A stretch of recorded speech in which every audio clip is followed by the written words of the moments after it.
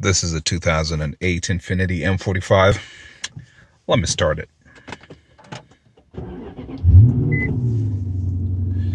I'll tell you, the reason I'm recording video right now is that earlier in the day when I was coming to work, it was like what? It was like 27 degrees Fahrenheit when I was coming to work. And I got out of my subdivision to join the main road. And I got on the gas quite aggressively, you know, quite, not stupidly, just with a little bit of oomph. And when that happened, I had a bunch of lights come on, warning lights. I had VDC, brake, slip, rear active steer. I had, what was the other one? Lane departure warning. Let me get my seatbelt on first. So yeah, I had quite a bunch of lights come on, and the car, nothing changed in the way the car drove. It drove just normally. I'm trying to work with my lighting situation here and focus. Great. All right. So, it drove okay. The idle never changed or anything. So there are two scenarios. Typically, with these vehicles, if you get a VDC, brake, and slip light, usually is something to do with your brake system. It's a weird brake warning system, but then when your brake pads wear down, this length or rather this width that was taken up by the brake pads, the piston has to extend further out, and then that volume that the piston leaves behind is, you know, more volume. That space that the piston leaves behind is more volume for not coolant, I've been talking about coolant all day, for brake fluid to come in. So what happens is that brake fluid leaves your reservoir and drops low, and then you get this, you know, instead of just a brake light, you get all the combination of lights. Usually what people first do is you check your level, and depending on your urgency and all that stuff, some people just add brake fluid, which is, it's okay. It's patching the, you know, it's kind of treating the symptom, doesn't really address the root cause. What you're supposed to do is change your pads so that you don't push everything back and fluid goes back up. If you add fluid to it, one, hopefully you don't forget to check your brake pads anyway. You know, as I said, it's not a judgment. It's just about what do you want to do. So I checked, and my brake fluid was right about halfway between min and max. So I don't know, maybe it's an issue, maybe it's not. We'll just see. Usually, like I'm doing right now, I'm stomping on my brakes and nothing's happening. I mean, I stop in reasonable amount of in reasonable distance. So the other possibility is usually a camshaft sensor.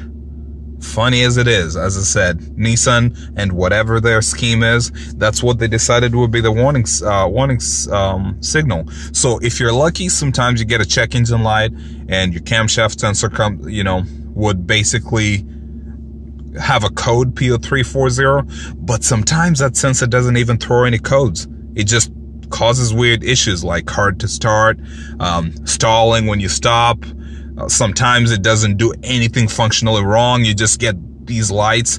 And, you know, as I said, so brake, slip, VDC, which is related to your ABS system. And I've made a video in the past as to how much of your car's smart safety systems are dependent on that ABS module. So obviously you'll lose cruise control. Funny to think about that, right? You lose lane departure warning and things like that.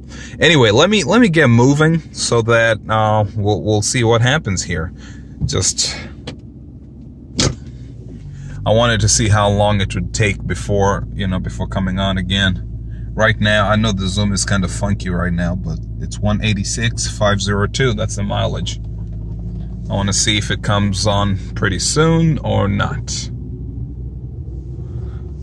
I need to remove this autofocus because it's messing me up.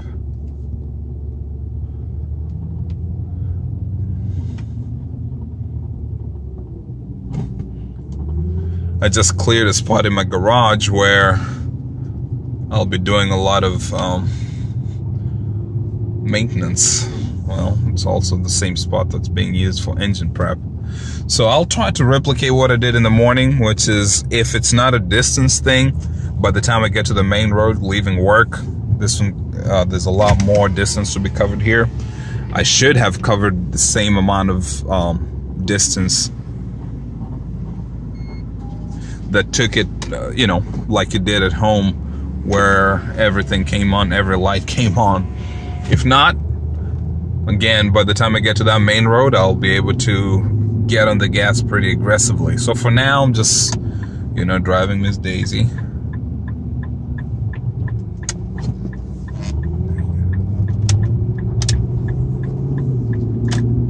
So far, all normal.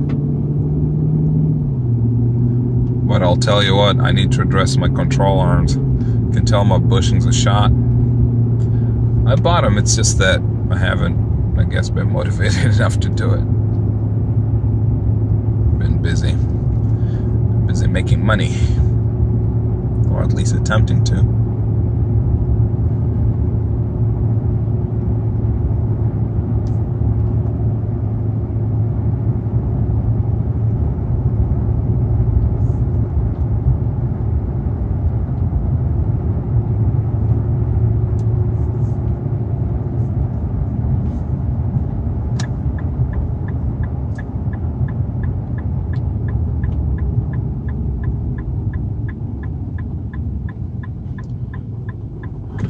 Alright, so far so good.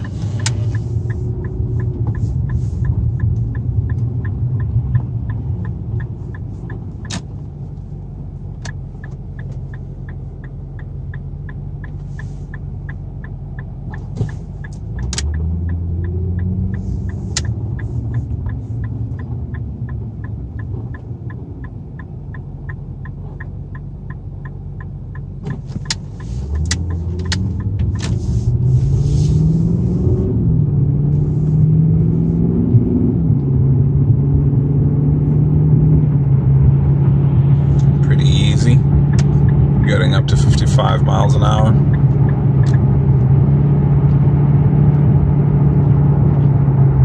As I said, distance, I know I've covered the distance. So what I'm going to do is this, slow down. Not exactly drag race, but just say you're joining a highway at high speed. Okay, let's go. Just aggressive driving.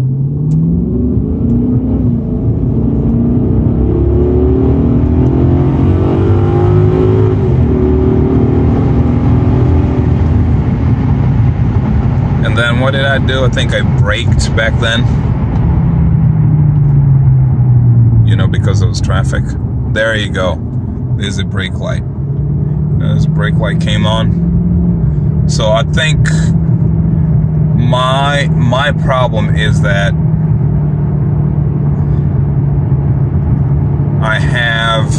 I'm getting low brake fluid level. And I suppose when I checked my car, obviously I was outside the vehicle. But if you think about it, I do have the Akebono brakes, so my calipers are a little bigger. So when they wear, I mean, I believe the brake fluid reservoir in this vehicle is much smaller. So if I stomped on the brake hard enough for everything else to come on, those lights will end up staying. You know, the brake light by itself is just an indication of, hey, your brake fluid is low. But if it stays on, now, you know, it can also come on for your e-brakes and things like that. But as it is right now, that's what I'm thinking. Okay, let me stomp on the brake at the bridge, past the bridge, of course.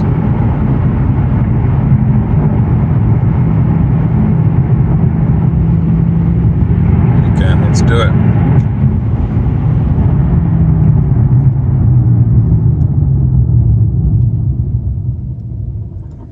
Brake light. Then it lets go when I stop. Right? Crazy. I think that's enough footage for now. I'm going to address the brakes in this car pretty soon. As I said, I had cleared a spot in my garage to do winter, fall and winter maintenance, but it just, I guess the issue came up a little earlier than I anticipated to address it. And what the plans I had for this car, the M45, were lighter. Well, I was thinking of getting lighter wheels eventually, but so we'll see. Brake 2-piece brake rotors and just standard Akebono pads. But again, the reason of the 2-piece brake rotors is taking quite a long time is because the whole purpose of buying, well, one of the main reasons for me buying the 2-piece brake rotors will be, one, weight savings.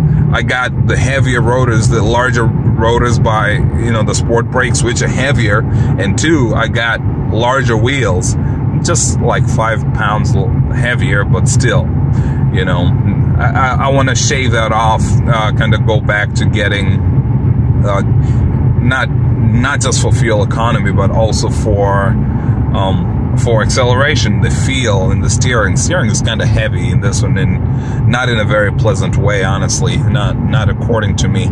And so getting those 2-piece rotors, for one, is going to be that I can get a lighter assembly, a lighter rotating assembly or rotating mass, and two, they're supposed to be able to repair them, you know, just basically unbolt the outer the disc from the hat and replace them.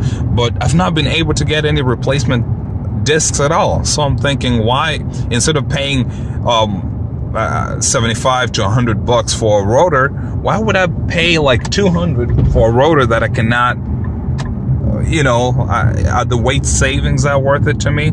Still arguable, but, you know, as I said, seeing this light on is definitely giving me, it's motivating me in a different way, you know. I think that's enough video for sure, so don't want to catch myself on video doing anything goofy.